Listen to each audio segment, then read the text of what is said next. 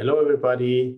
This is the COTRI Weekly Editorial of the 9th of November 2021 with the headline, A Premature Announcement. Well, when I visited the northern part of North Korea in the 1990s, it looked as poor as China had looked in the 1970s.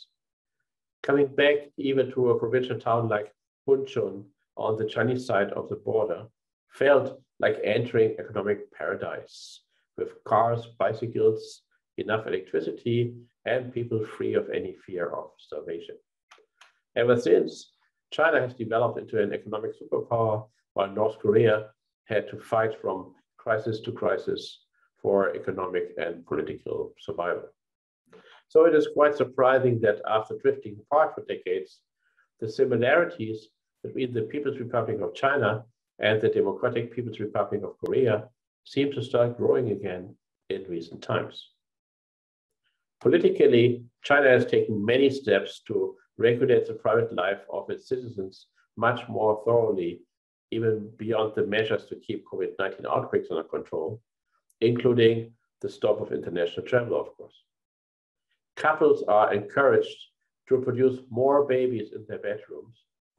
The board existing single childs are forbidden to play more than a few hours a week video games, while ambitious parents are stopped from sending their child to private grammar schools or to receive online English lessons from native speakers. Conspicuous consumption is discouraged. Fans become separated from their celebrities who have their social media accounts deleted, standing accused of sexual or financial misconduct. Androgyne male stars selling lipsticks during live stream events are criticized, and schools ordered to support manly virtues like fitness, bravery, and courage during the education. With Google and LinkedIn leaving in the last few weeks, the last major links with global social media are severed. The virus precautions are still relentless, even though by now 9 months have passed without a single COVID-19 casualty in China. At the same time, the concept of collective leadership is seldom mentioned anymore, and the confirmation of a so-called historical resolution during the 6th plenum of the Central Committee of the Chinese Communist Party this week should pave the way for an unprecedented third term of leadership. Political disputes in the top levels of party and government appear more opaque than ever, with the leader holding the fort and not leaving the country even for such important events like the G20 meeting plus COP26 conference in Europe. The question of national unity and threats about military actions are mentioned now in Beijing as often as in Pyongyang, increasing the international isolation and provoking a stronger unity among other global powers. Economically, China was globally admired as the only G20 country in 2020 to achieve a positive GDP growth despite the pandemic. But in 2021, the picture has changed. GDP numbers are moving further and further south, and half of China's cities and provinces had to endure electricity cuts of unknown proportions. The price of coal for heating has more than doubled. Food is not only getting more expensive, but even scarce, especially after the government asked civilians to fill up their larder, creating a self-fulfilling prophecy of long queues and empty shelves in supermarkets.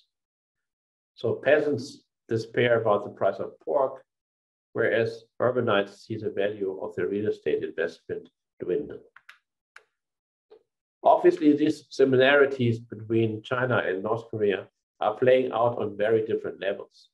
China has just announced to have eradicated poverty in the countryside, and consumers in Shanghai are, of course, not forced by a temporarily empty supermarket shelf to eat grass or tree bark for survival.